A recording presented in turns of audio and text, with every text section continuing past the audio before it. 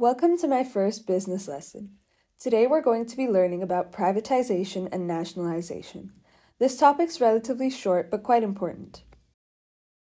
We're going to be discussing privatization and nationalization, as well as the arguments for and against privatization, and the same for nationalization.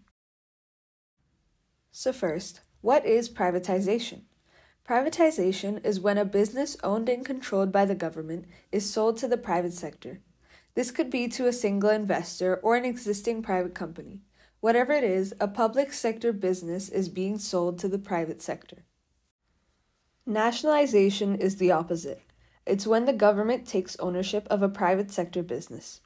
This could be, for example, if a private business providing essential services is struggling to operate, or if a private company is exploiting society.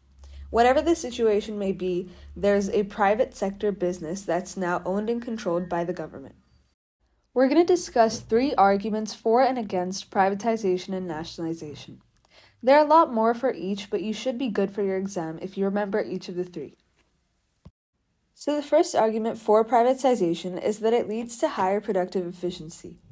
This is because there's a profit motive for every private business, so the businesses are encouraged by their own goals to increase labor productivity, invest in new technology, etc., in order to make production more efficient.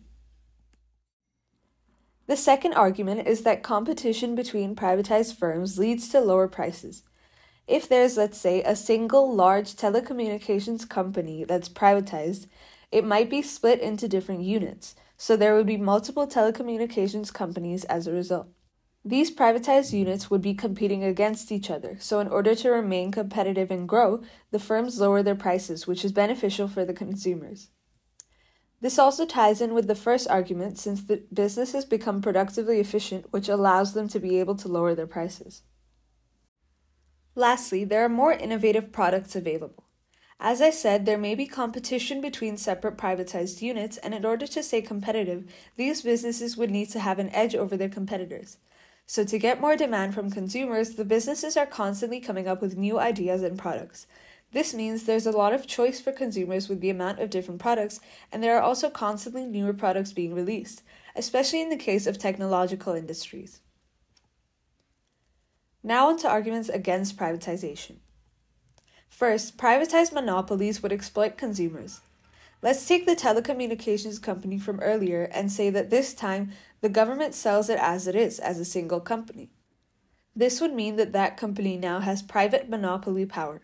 Since there aren't any other telecommunications companies, they'll charge high prices knowing that consumers don't have a choice but to pay that price. Therefore, they're using their monopoly power to exploit consumers. Next, private businesses tend to ignore external costs of production. A common example of this is pollution.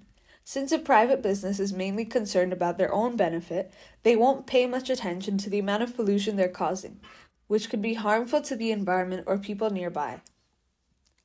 Lastly, it can be difficult to achieve consistent policies across separate private units.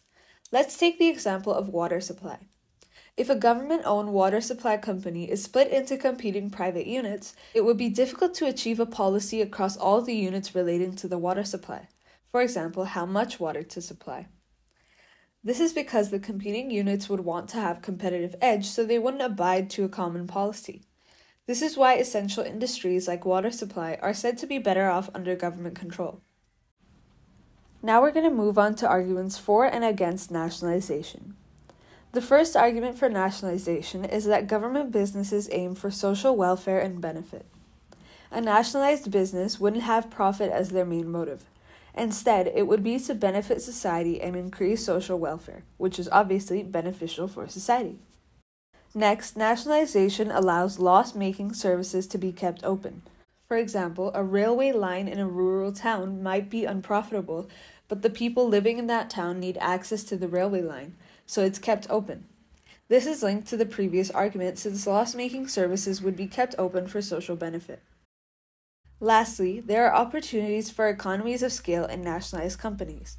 If we take the water supply example and say that competing private units are nationalized into one large company, there would be opportunity for economies of scale.